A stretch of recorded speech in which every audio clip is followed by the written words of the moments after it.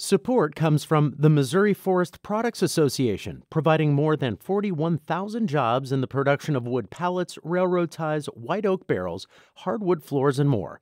Details at choosewood.com. Welcome to St. Louis on the Air. I'm Sarah Fensky. Suffering from COVID-19 doesn't end when patients leave the hospital. Many people who were seriously ill report both physical and psychological problems even after they're cleared to return to their homes. It's called post-intensive care syndrome, and it can lead to big problems. A new support group seeks to help older adults who are in this situation. The groups are part of the University of Missouri St. Louis, and joining us today to talk about them is Ann Steffen. She's a professor of psychological sciences at UMSL and a clinical geropsychologist. Ann Steffen, welcome to the show. Thanks for having me, Sarah. So I understand you actually had your first support group meeting this morning. How did that go? So it's really striking to hear the stories that individuals have in this prolonged recovery phase. And you know, as we watch TV and the media is covering as individuals are leaving the hospital, you know, that's just a part of the story. And we're not seeing as much media coverage about this prolonged recovery phase that's so important as individuals continue to get better. So you're not there in the emergency rooms. You're in psychological sciences. What made you realize that these support groups were something St. Louis needed? Well, so as we've been contacted by several healthcare systems indicating that this piece of psychosocial rehabilitation that's part of prolonged recovery was a missing piece of the St. Louis landscape. So individuals from SSM Healthcare contacted Community Psychological Service at UM St. Louis and asked us to begin to develop these. So we contacted the experts at Johns Hopkins and had a series of collaboration conversations and really developed these programs to be able to help individuals as they continue their rehabilitation. So are these programs things that have been going on elsewhere in the country where you can draw on their knowledge? Yes, that's right. So many people think that COVID-19, since it's relatively new, then means that we're in uncharted territory. But the research literature on post-intensive care syndrome, which is called PICS, has been growing for more than 10 to 15 years. And so there's a body of research and development on the types of rehabilitation that individuals need to both handle the physical impairments that come about, but also both mental health concerns and cognitive impairments. So a large number of individuals with severe COVID after hospitalization have difficulties in memory and concentration. And so, you know, a comprehensive rehabilitation process is needed. So this PICS, I love this little acronym here, this post-intensive care syndrome. It sounds like this well predates COVID-19. This is something that is just associated with longer hospital stays in general?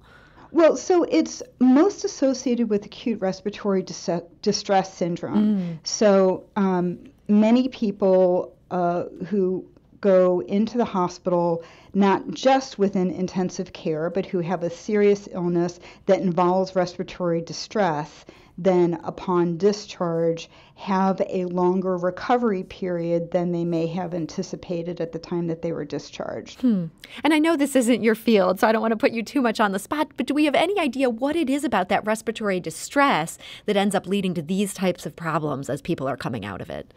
Well, yes, and I think some of the circumstances of COVID and COVID hospitalizations are contributing to this. So best practices typically when individuals are hospitalized for respiratory difficulties is really to begin physical therapy as quickly as possible within the hospital. Sometimes that's not possible. To have families there, especially if individuals are disoriented and experiencing delirium, that's not possible. So there's a number of facets of hospitalizations during COVID-19 that's really interfering with what would be common best practices for individuals who are having respiratory distress while they're in the hospital.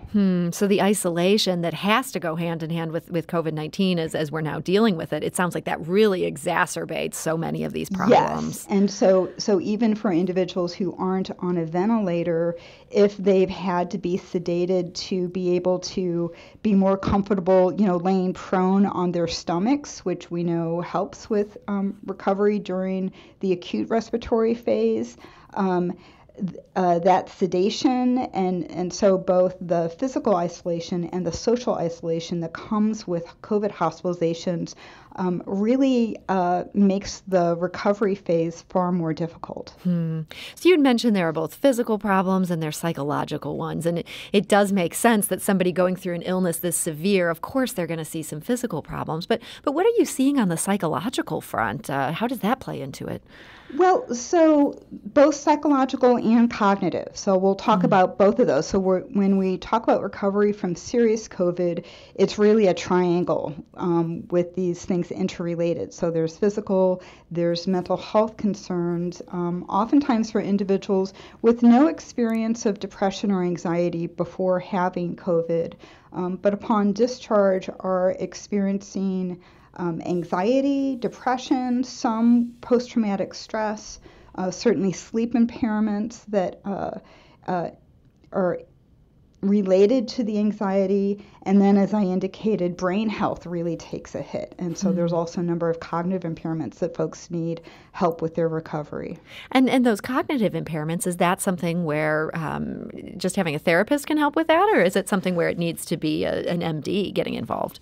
Well, so in the world, so there's a field of rehabilitation psychology that focuses on how the science of psychology, which is a science of behavior change, can be brought to bear as individuals are recovering from physical illness.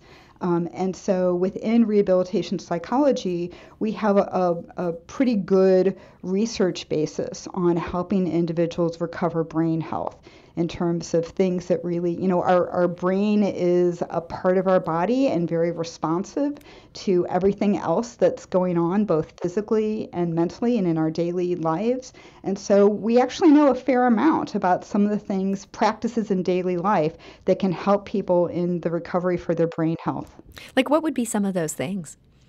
Well, certainly working with individuals on the schedule of their daily life and being able to maintain their physical and pulmonary rehab, which is so difficult as individuals really are short of breath and have a lot of fatigue and a lot of their ability to tolerate exercise is lower. And so the behavioral sciences bring about helping people manage the pacing that's involved in really sort of scheduling their daily life, good sleep hygiene practices, as well as working on specific areas of relaxation techniques that will help people to be able to tolerate some of those their physical therapy exercises, as well as staying connected with other people. So social engagement's really important for recovering brain functioning, and the list goes on. So our brain is an organ like the rest of our body, and it takes a while to recover from relatively serious illness. So how do you see these new support groups being able to help with that very long list of things that people are going to need help with and to focus on? Yeah, so certainly support is an element, and some of the people who have been calling in and learning about and signing up for the group have indicated that the opportunity to not feel alone in this, the opportunity to link with other patients who've gone through similar experiences was a really important motivation for them. And so the group certainly provides an opportunity for people to know that they're not alone and to connect with the experiences of other individuals. But the group as a whole is a psychosocial rehabilitation group, and so we provide education. We work with individuals on really identifying some of the daily goals that they have for themselves and provide some very sort of structured advice on key pieces related to sleep hygiene, related to connecting with other folks, being able to manage some of the short-term memory impairments that they're having. And so it's a structured, there's an education component, there's a support component in people connecting, and there's also a component of helping folks develop really day-to-day goals for themselves that will help them stay on track during this prolonged recovery phase. Do you see these groups as more of a longer-term commitment, or are people able to just pop in and have a session or two? Well, so I think the answer to that is both. We intentionally designed them as what's called open groups, which means that new people are joining every week and that some people will come in and out in a short term. But certainly, we also expect some individuals to stay in for a longer period of time. You know, the longitudinal research on individuals who've had post-intensive care syndrome, show that the effects of this last 3 months, 1 year, and longer for some individuals. And so we know that recovery from COVID-19 for these serious cases, and in the case of our group, we're really focusing on individuals who are 50 and older, so not just older adults, but folks who are in the second half of life, so 50 and older, and that they've been hospitalized for at least 3 nights. And so for individuals in the St. Louis area, we know that we've had about 4,300 individuals who've been discharged from local hospitals. Wow. And the majority of those individuals were in the hospital for over 3 nights. So there's going to be some variability in terms of how their recovery is going and how much help they need in terms of getting that quality of life and daily living back to normal for them.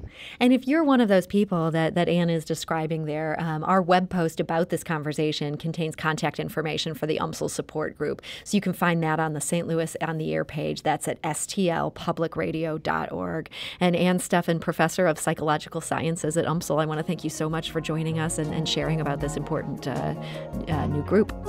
Thank you, Sarah. And I'm just going to list the number now, which is 314-516-5771. Thanks for having me. Yeah, and thank you so much for doing that. Again, that's 314-516-5771. This is St. Louis on the Air on St. Louis Public Radio, 90.7 KWMU.